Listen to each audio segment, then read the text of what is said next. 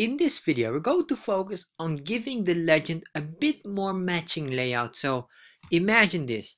You have a certain style of fonts, you have a certain color of fonts, and you want to have the color, everything you want to adjust.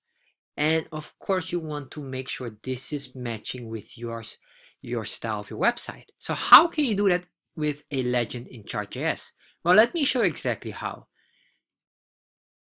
So we have here our list here, and what we need to focus on right now is this. So right now I'm going to skip the onClick function, the onHover function, and the full width. This one doesn't make any sense what it is right now. However, I will figure that one out. However, we're going to focus here on the labels with the objects. So what is this exactly? The labels is a separate object, meaning this is an object in a object. So you can see here, we have to see the legend label configuration. If you click on this, we'll scroll down automatically here.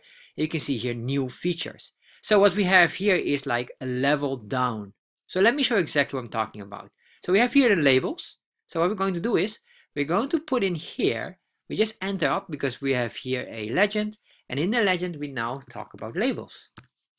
And then what we do here is semicolon, and then we put in brackets.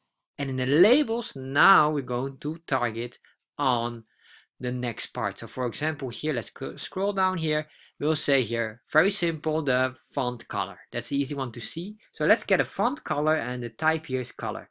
And then that's the type of color. So I'm going to give it a very weird color just to make sure you can notice it. And what I will do here is comma, and I will say this will become red. So I say F00.